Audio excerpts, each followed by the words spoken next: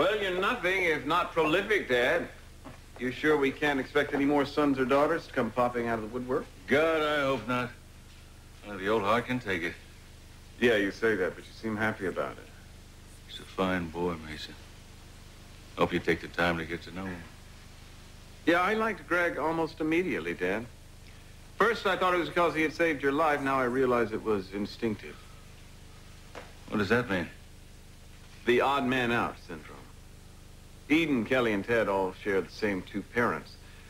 I know that it takes a little work trying to feel like you fit in. Not for you anymore, I hope. Not all the time. But now and then, and it's nobody's fault, really. I still feel like I have to play catch-up in order to get the same sense of belonging the others take for granted. I think I've always known that. Just think. There's something you can do about it right now. What's that? Share it with Greg.